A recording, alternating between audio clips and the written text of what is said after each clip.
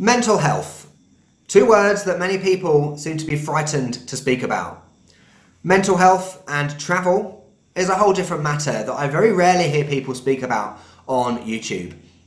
Today, Wednesday, October the 10th, is World Mental Health Day, so I thought it would be an ideal opportunity to sit down and talk about some of my experiences with mental health, quite personally, quite candidly, prior to travel and also now, currently, while travelling. If you're new to this channel, I'm David. I've been travelling long term for the last 2 years and I've been working online for a significant amount of that time.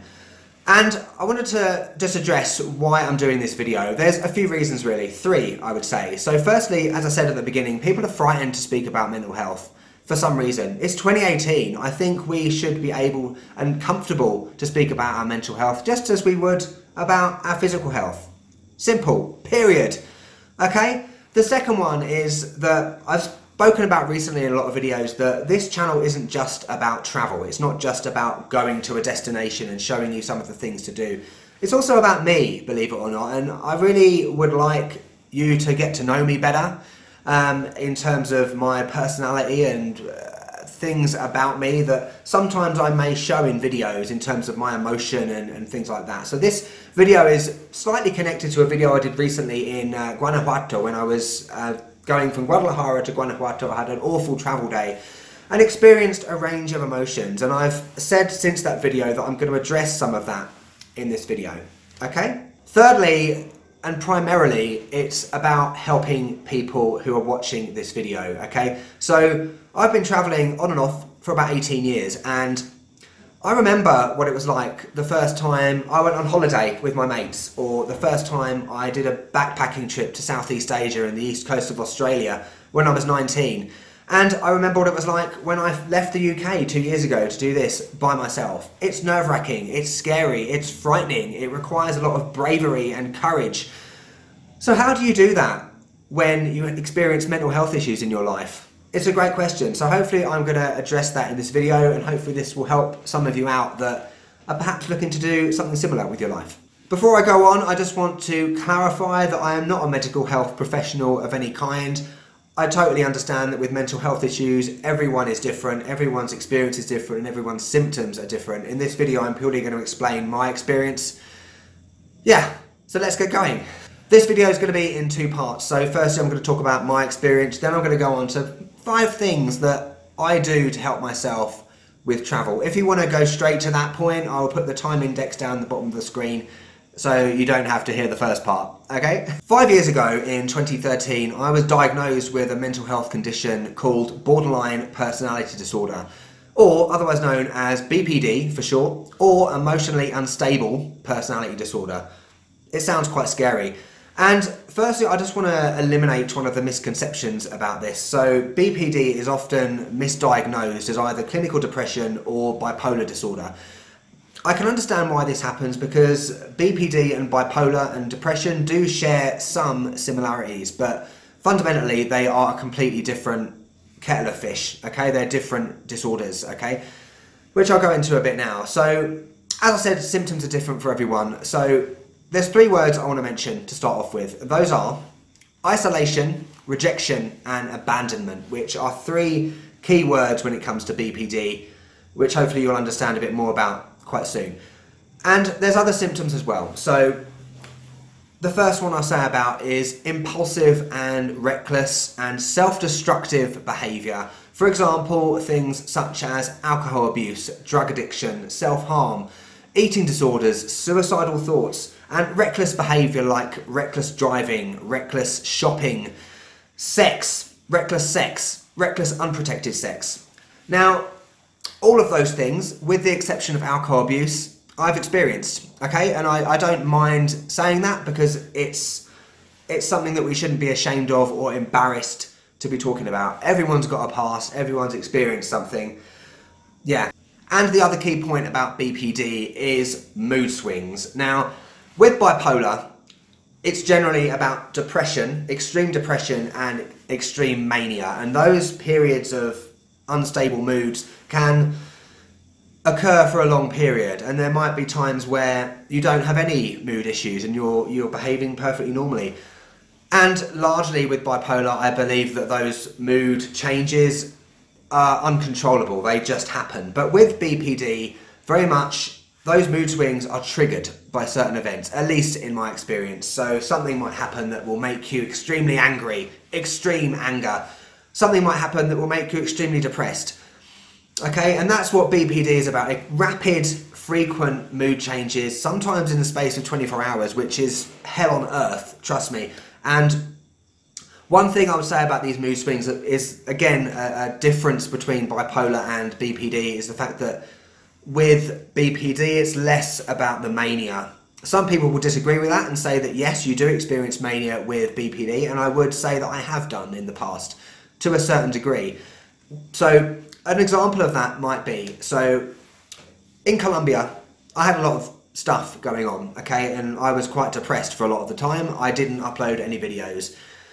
I did some, but not many. Other times in my YouTube life, I will upload 4 videos a week and they will be ridiculously creative. I will be ridiculously productive. I'll be doing 25 English lessons a week and 4 YouTube videos, barely sleeping. I won't need sleep, things like that. So there is an element of mania that I do experience. And the thing about that is that it's not just happiness. It's happiness on a different level. Again, extreme mood swings.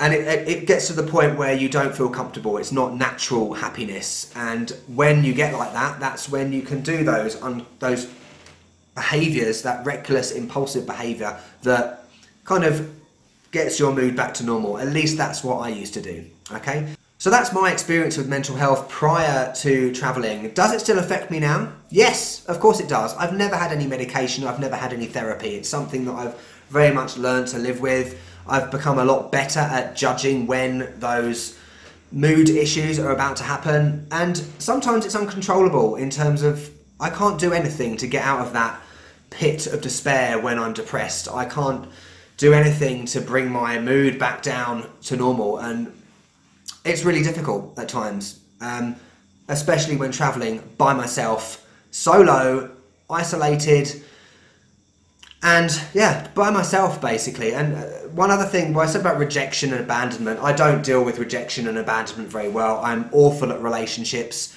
I can become manipulative, obsessive, jealous, absolutely crazy, but I don't mean to. I don't intend to be like that. I can't control it. And then inevitably when it does end, the level of abandonment and rejection just sends me into a downward spiral. That's why I'm single. I'm still working on that point of my life, by the way. So on to 5 things that I do to help myself when long-term travelling in terms of my mental health. Some of these might sound a bit ridiculous, but actually for me they really work. So firstly, hostels. Stay in hostels. No matter what anyone says, oh yeah, you can stay in an Airbnb, you can go travelling and stay in hotels. Forget about that. If you are someone that experiences mental health issues, particularly if you're socially anxious, you're quite introvert, things like that, it can be really difficult when you go travelling and thinking, oh God, I've got to stay in a hostel with all these people I don't know and, you know, be drinking with them and having a laugh. But come out of your comfort zone. Do it. It's quite possibly the best thing you could ever do when travelling. I'm the biggest advocate for hostels. I've stayed in hostels for absolutely years. And yeah, you'll have amazing times with those people. Some of the best people I've met in my life are people that I've met in hostels. And equally, you can have horrendous times when travelling, and having that support network of people around you, yeah, you might not know them very well, but they are going through the same thing as you. Never think that, oh, this really confident, extrovert Australian guy in the hostel doesn't have any problems, because more often than not, he's experiencing the same things as you are. So yeah, stay in hostels, it's the best thing you can do. The second thing, again, is about accommodation. So if you are going to stay in an Airbnb, I plead with you to stay in an Airbnb with a local person. So a shared apartment, a private room in a shared apartment with a local, because it can make you feel so much more comfortable having someone there who lives in that country that's a native. They can make you feel so much more comfortable. They can be someone that you can speak to. You know, imagine you're just sitting in an Airbnb by yourself. You're isolated, you're again, slightly abandoned and rejected. You will feel like that, especially if you have those kind of health issues. And again, it might be scary staying with some random that you've never met from Airbnb, but I've never had a bad experience. Okay, maybe I have done in Colombia, but that was nothing to do with the person. It was more to do with Airbnb. But yeah, that's my second point. The third point is hugely important. This for me is probably the biggest one that has made such a difference to me when traveling.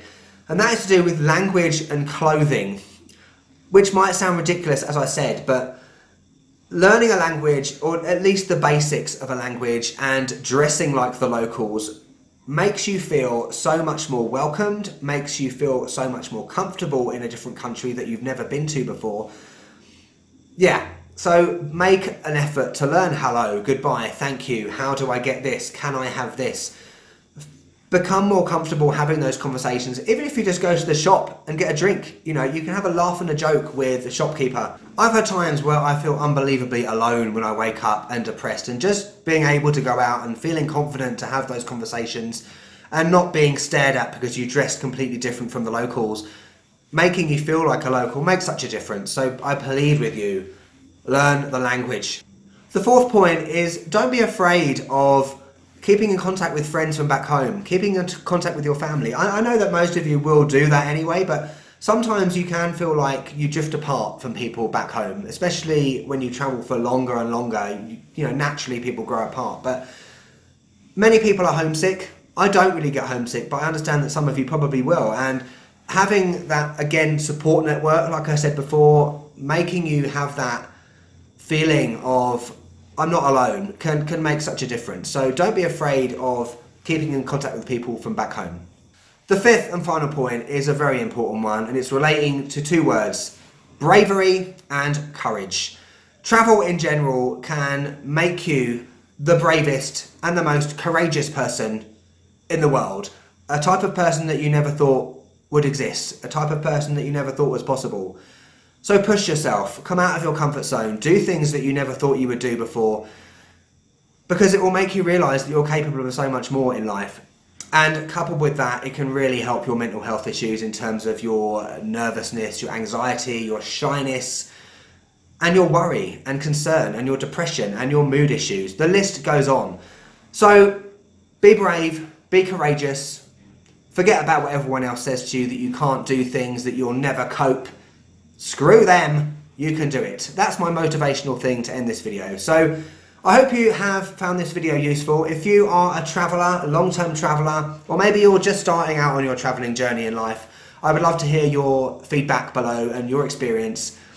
It would be great to hear about your experience of mental health as well. Do you think it's a great thing to talk about in terms of being open and honest about it? Because I do. Thanks for watching. There are a lot more videos coming from Mexico coming up. Don't forget to subscribe, leave a like, and as I said, leave a comment. Thanks for watching, and I'll catch you later.